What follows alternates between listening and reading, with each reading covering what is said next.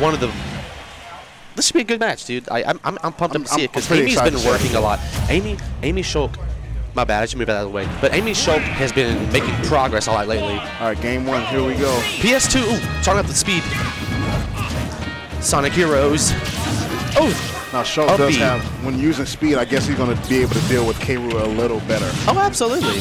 Oh, Buster going to deal more damage, but he's going to have a little bit more knockback as well. Hope I'm not wrong. Ooh, Amy landed with that nair. Amy going to punish that roll whenever KirbyKid try to do an attack. And both these guys, you can tell, like, they really want this. Oh, absolutely. Oh, going to dodge that crown. KirbyKid does a lot of musket as well. Well, he just have to keep with when I watch a lot of K. Rool's play, they just keep stuff there. You know what I mean? Just for you to slow down their approach. Yeah. Now what Amy is really doing, I see he's switching between his Monado arts just to get in. Absolutely. And then obviously using the smash and a nice up smash read. KirbyKid not understanding why he did that option, but Amy knew what he was doing, so he did it. That up smash is so strong from Shulk, and it covers so much space. I really think that ledge. I really think his air slash is really going to help him a lot in this matchup. KirbyKid holding that. Wow. Probably expecting the mash out from Amy, so he can catch like the upper part wherever he falls out. Amy was kind of lost in thought there, but this is going to be some serious damage. KirbyKid not letting that first stock flush him at all. Well, he's just keeping him away. You know what I mean? He's just making sure he's throwing stuff out there so that Shulk, Shulk get a little flustered. But like I said, his up B option will be a strong thing in this matchup. Because KirbyKid doesn't want people to approach him. He wants to play the longer game with K. Rool, and that's not a bad strategy at all, especially against Shulk, who wants to throw out aerials the whole time and make you play his game. Oh, that backslash! That back air is gonna kill across the whole stage.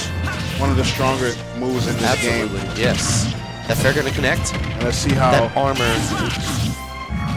Amy needs to compose himself and really understand what he needs to do, and that's what he needed to do.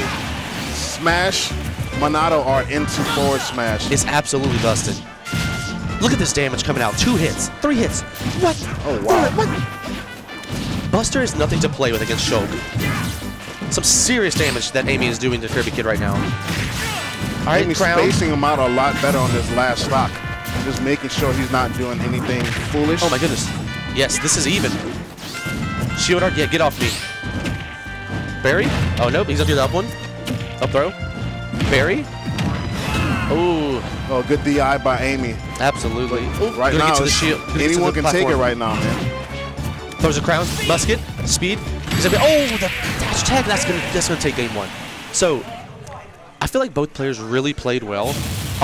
Amy racked up a lot of damage with smash art really quickly, and then KirbyKid just realized like, hey, I have to back up a hair, take a step back, realize what he's trying to do, and then absolutely just use musket and crown to space it, because you can play around Shulk and get rid of his smash like the Monado art. So that's what I feel like KirbyKid. That's what he had in mind. I mean, I really feel Amy could still bring this back. Absolutely. That one was literally that was neck and neck the whole time. But I noticed that KirbyKid used Amy's aggressiveness against him. Oh yes. So hopefully Amy will be a little better on this one right here, not being spacing well, but not being super aggressive. Amy doing a good job of spacing right now. Goes to the shield. That shield's gonna have less knockback whenever the other moves. So he's gonna. So KirbyKid's actually gonna be able to combo him on the ledge. Back throw, yes, indeed. Sets up for an edge guard situation, but it's so hard to actually edge guard the K. Rool. KirbyKid reading that jump.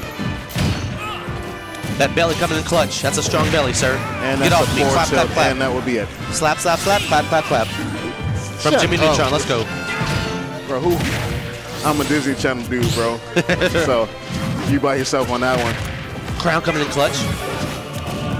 But I'm noticing a lot that Amy isn't really doing a lot of read grabs, and an opportunity that would help him a lot. Yep. Back throw. Yep. Buster. KirbyKid can make it back to the ledge super safe. Oh, that smash nice is read by Amy with the F smash using Smash Monado, and he brings it right back. Musket. Oh, belly, get off me. Now he does have to be careful, man, because One mess up against K-Rool can really hurt you. Oh, that down tilt gonna catch. Amy good for spamming that nair, but it's not out of the realm for Amy just yet. He can do some buster and get some quick damage on real quick. Oh, that dash attack. Not gonna quite do it yet. Oh, belly off stage, get off me. And that should be a dead Shulk. KirbyKid doing an amazing job of making Amy feel the pressure off stage. Buster! I like the stall from KirbyKid right there. Oh, man. KirbyKid to make it back safely. That would have been a nice stock by Amy, but his second hit on his down smash didn't connect. Oh, gosh. Oh, no. Here we go. Crown coming out. Musket on the ledge. But Amy have that speed is going to make him get on stage a little bit quicker. Smash. Oh, he tried to do the same as last time. Some damage with that up throw. Definitely read that one. You know, KirbyKid is pressuring a lot more. Not as he has this stock lead. Good, nice pair on that back air. Oh, forward smash, not going to connect. Oh, is that going to kill? No. Not just yet. Good DI. Oh my gosh, that's going to kill. And this is 2 out of 3? Yes, 2 out of 3. 2 out of 3? Okay. KirbyKid takes it 2-0 against Fat Amy. It could have been such a closer